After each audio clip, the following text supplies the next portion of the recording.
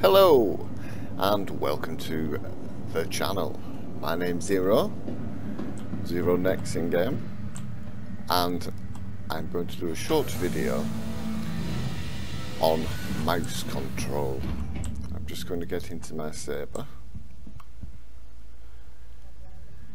Now, I see a lot of pilots on videos, and I'm not criticising, and they probably, some will already know and have it set to their desired configuration, but a lot of new players won't know this information, and maybe some old players won't, who knows, we will see.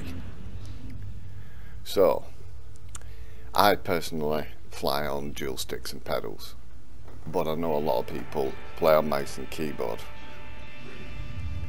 So I'm just going to take off with my sticks, and I'm going to alter some settings. We'll just get further away from the station so we don't get any hassle. Right, in options, as you scroll down, you have pilot, VJOY, range yaw, range pitch, and dead zone for the percentage of the mouse. Now by default it's set right up at the top. I'm not sure what the percentage is, but that's probably set pretty high as well. I'll set it in the middle for the moment, just to give you an example of what I mean. So when you use the mouse, I don't have the line on. When you use the mouse, you see the X that you use to control your mouse. It shows you sort of what direction you're going in. The little X, you move it back to the middle, it stops. This, I believe, can cause numerous issues while trying to control, because you have to move it so far just to get any precise control at all. Well, you don't get precise control because you're having to move the mouse so far. Now let me show you this. Options again, back down to the VJOY, and I personally would move it, I can't remember what my settings are, I'd say about 5. Move the percentage of the dead zone down, and we'll try that. Everybody's going to have to experiment and find out what's best for them, but see, when I move the mouse now, it only goes a short distance, and the dead zone, see, the dead zone is quite short, so I can make the dead zone bigger, which I will give you an example, and it basically, as is obvious, it runs off a percentage of what you set your range and you're at. So if I put the range up to say 4, now when I move it, I've got a little bit more. I've got about to there before it'll actually do anything. I'm going to alter that just a little bit more, just to show you.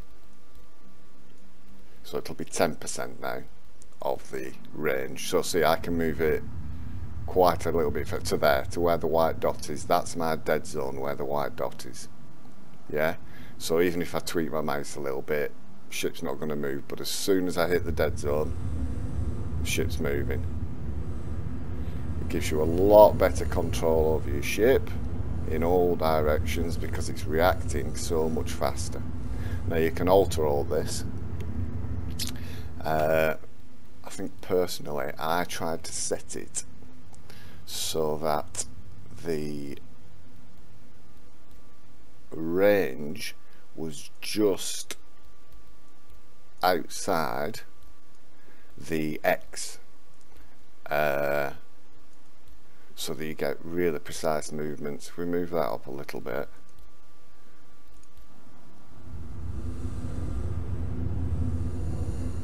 well, that's the max range, but still, as you can see, I move my mouse, I can move in all directions really, really quickly.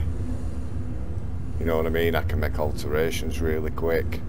If I'm trying to track a target, I'm not having to move the mouse to the extremes. I'll just move it back just to show you what happens when it's at full. Obviously, if you're going to be full, I'd move that down. But you can play with this, however sensitive you want that dead zone to be.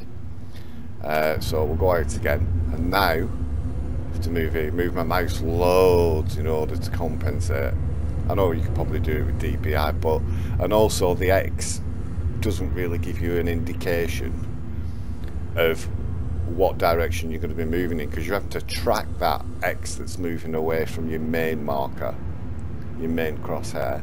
You have to track that sort of, well, I find you do, you may not. So personally, if I were you, I'd have a little fiddle with these settings, and I would knock it right down, get as sensitive as you can,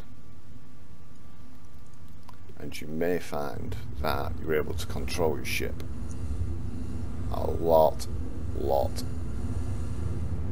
more sensitively, with a lot finer control. You'll be able to chase that X whether you use lag or lead pip. I'm personally a lag pip boy, but that's just me.